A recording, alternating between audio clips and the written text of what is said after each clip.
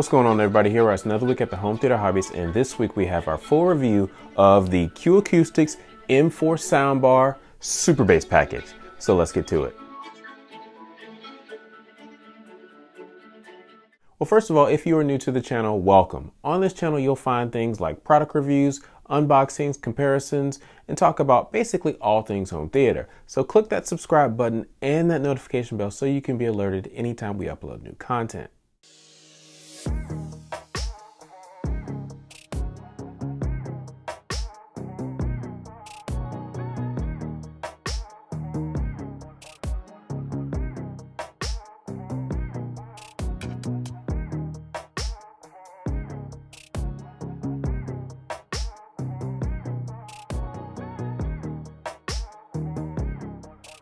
This is the M4 soundbar from Acoustics, and this is the 7060i subwoofer, also from Acoustics. And together they make the M4 Superbass soundbar package. And I actually kind of like that name. I think Superbass is pretty funny, and I'll explain why they call it that in a second. But the M4 soundbar is a part of Acoustics soundbar lineup, which includes the M2 Soundbass, the M3 soundbar, and the M4 soundbar. Now the M4 features two 2.5-inch drivers with a 4x6-inch bass unit or downfiring subwoofer there just under the speaker. It has a frequency response of 20 Hz to 20 kHz. It is 3.5 inches high by 5.6 inches deep and just under 40 inches long. It weighs 10.8 pounds. The soundbar supports Bluetooth aptX version 4 with up to 8 devices at any given moment. Now the 7060 subwoofer has an 8-inch driver with a frequency response from 35 Hz to 200 Hz. It is 17.75 inches high, just under 6 inches deep, and just under 19 inches long. It weighs 24.25 pounds. Now let's move on to design. The M4 soundbar is just under 40 inches long, like I said. And on the front, you've got the metal grille. Down there at the bottom in the center, you've got the Acoustics logo. And just above that, behind the grille, you have the IR sensor for the remote. Now on each side you have the 2.5-inch drivers. They feature balance mode radiator technology, also known as BMR. Now the point and purpose of BMR is to give you wider dispersion and better sound quality from smaller speakers. And that dispersion basically means that you'll get 180 degrees dispersion both horizontally and vertically. Now because you get this dispersion, if you sit this on the table, Acoustics recommends that you sit it flush with the edge of the table so you can get the best sound quality. Now I'm going to pick this up so you can look at the top of the soundbar. And the first thing you notice is that wedge shape. Now the cool thing about the wedge shape is they put all the connections here on the left-hand side, so they're easy to access, and even the power switch that we'll talk about in a moment is here, so it's easy to access. Now, only thing you have on top are 3 buttons. On the left and right of center, you have your volume button, so you can just turn it up and turn it down. And in the center, you have your power/source selection button. A long press turns it on or off, and a short press cycles through the source inputs. Just below that, you have your LED indicator that changes color based on your source selection or if this is in standby mode. Now moving on to the bottom of the speaker, as you can see, you've got the bass unit sitting here just off center. This is the 4x6-inch bass unit, and it fires downward. And since it fires downward, this needs to have a little bit of air or space beneath it. So they do supply these rubber feet that you can put on if you mount this on a table. Now I will say these holes come pre-drilled for these feet. Now because this has the built-in subwoofer here and the 2 drivers, this is a 2.1 soundbar. Now Acoustics calls this whole package the Superbass package because it has the built-in subwoofer here and you're getting an additional subwoofer. So basically you get more bass. Moving on to the rear, the first thing you notice is you have these 2 sections or these 2 holes here, and they are for the included wall mount. If you want to wall mount this soundbar, you can. It comes with this nice sturdy metal plate that you can screw into your wall and mount it. Now, I didn't do that because this is just a review and I don't plan to keep it. I don't want to just mount it to my wall, but this is pretty sturdy and I think it'll work pretty well. To the left of that, you have your connections for all of your different inputs. Starting at the top, you've got your digital optical input there. Next to that, you have your line in or your 3.5mm auxiliary input. And next to that, you have your main power switch on off. Just below that, you have your power port so you can plug it in. And you have your subwoofer out connection there and your 2 RCA cable or connections there.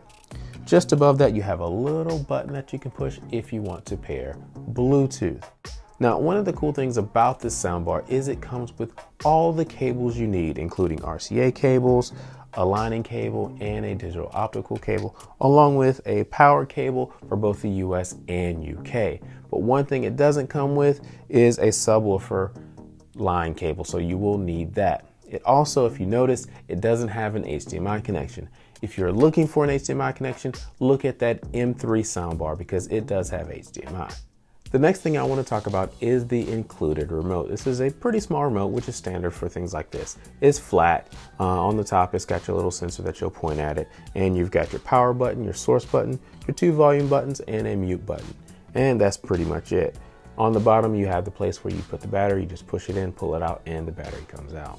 Now let's talk about the 7060 subwoofer. And as you can see, it is a nice rectangular box that's nice and smooth, has rounded edges.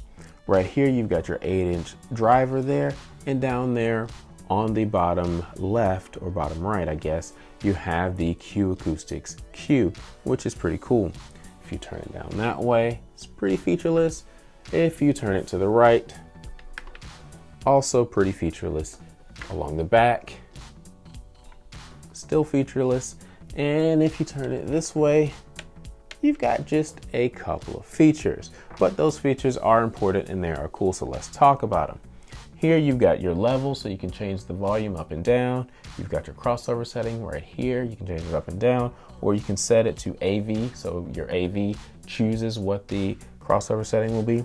And in the center of that, you've got your little LED indicator to let you know if it's on or off. But to reach all the connections, you just pull this little door off. It's magnetically attached, it's metal, nice heavy door, pretty nice. And inside there you have all of the connections. Right here, you have your on/auto button, so you can put it in standby or auto mode. Just next to that, you have the phase adjustment, so you can go 0 or 180 degrees. You have your RCA cable input here, or your subwoofer cable input here. You've got your power switch there. And right there, you have your power connection. And just below that, you have a fuse. And how do you route all your cables in here? Well, there's a little hole in the case right there. You can see my finger going right there. And it routes down there through the bottom. Now let's talk about the bottom of the subwoofer. As you can see, you've got the hole right here where your cable connections can come out. And I have the 4 feet on the subwoofer. And I'm using it because I find this to be just a little bit slippery if I set this on the carpet without the feet. Now these feet do come off, you can pull them off just that easily, and I have the rubber feet on there to protect the table, but these feet are spiked.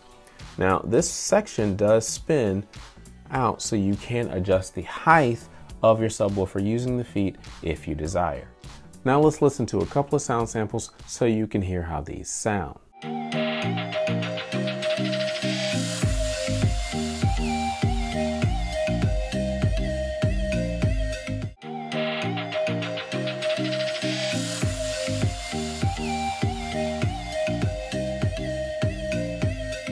Those 2 audio samples were the same song. The first one was both the soundbar and subwoofer playing together. The second one was the soundbar only. So you had an opportunity to hear just the soundbar and its subwoofer, and hopefully you could hear the difference. But let me tell you, there is a difference, but the soundbar does sound good. But I'll touch more on that in the sound quality section. Now I'm going to rank this package in a few different categories from 1 to 5. 1 being the absolute worst and 5 being the absolute best. The first category I'm going to talk about is design, and I give this package a 3.5 out of 5. I like the soundbar in that it is nice and clean and simple. There's not a whole lot going on here. I like the fact that they put the connections on one side of the wedge shape so you can access them. And overall, like I said, it's a nice clean design. Now it is a bit long, so you will need to make sure your table or your wall can accommodate the length, but otherwise it does pretty well. Moving on to the subwoofer, I like the fact that it's nice and compact. I also like the fact that you have the door over here that hides away your cables, so you have a nice clean look. And I like the floor spikes. Now, this casing, I don't know.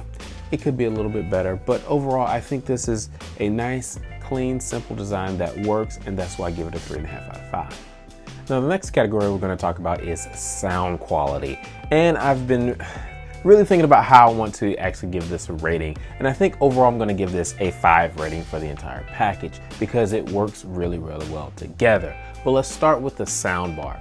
The first thing I noticed when I was listening to the soundbar is that it has a nice natural presentation of voices when you're listening to music or watching movies or TV. I noticed that the actors, actresses, and artists' voices definitely sounded very, very natural, and I enjoyed that. I like it a lot. The voices were also nice and planted in the center when they needed to be, and specifically when listening to music, the music would fade out just a little bit so that you had the vocals right there in the center, which was nice. But if you needed a voice to shift one way or the other, it definitely did that, and I think the soundbar handles it all very well. Now let's talk about the bass unit of the soundbar. It works. Let me just say that. I'm going to start with that. It works. And I say that because I turned on a movie. It was a Navy SEAL movie, I think, on Amazon Prime, and they had explosions and bombs and stuff like that. And I just started watching it, and I found myself just watching the movie and not thinking about the bass representation. Sometimes when you watch a movie or something like that and it doesn't have a lot of bass, I kind of notice it and it kind of annoys me. I didn't do that. It didn't do that with this soundbar. So I'm happy to say that.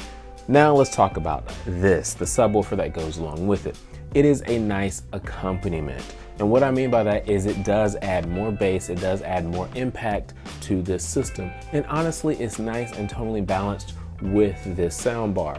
Because I also tried the soundbar with my SVS PB1000 subwoofer, which is a 10-inch subwoofer, and it played deeper than this. I mean, this doesn't play deep, that's one of my drawbacks, but it played deeper than this, but it was a bit much for this soundbar, I'm gonna be honest. So when the volume is set correctly on this, the 7060 subwoofer, and on this soundbar, it just plays well. They both play well together. And if you decide to buy the soundbar without the subwoofer, you've got a great soundbar. I mean, you really do have a 2.1 system. And I think that's one of the things that makes this soundbar work so well is that you actually have a dedicated subwoofer inside the soundbar versus most soundbars, you know, they try to make the 2-channel speakers actually do all the work, where in this one, you don't have to worry about that. So I think overall this is a 5. This is a great soundbar and is a great soundbar package.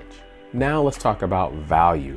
And from a value standpoint, I give this a 4.5 out of 5. I think the soundbar is a great value within itself. And if you add in the subwoofer, I also think the subwoofer is a great value because it is tonally balanced.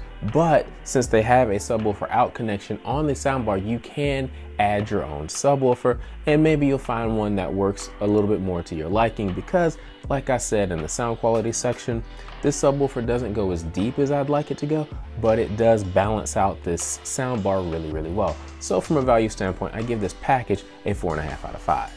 Overall, I like this soundbar. I think it is a great soundbar, especially for the price. Your vocals sound nice and natural. They're also planted. You can sit just about anywhere within your home theater and get a nice presentation. You don't only have to sit in a sweet spot, and it has the ability to connect to most of the things that you want to connect to, so that is great. I also do like this subwoofer when attached to the soundbar. The soundbar does give you the ability to attach a different subwoofer if you wanted to, which is cool, but this subwoofer is tonally matched, which is nice. I do wish the subwoofer played a little bit deeper than it does, but overall I do highly recommend this whole soundbar package, the soundbar and the subwoofer. So if you want to purchase it, please use those links in the description below. Thank you guys for watching. Please like, subscribe, comment. We'll talk to you next time.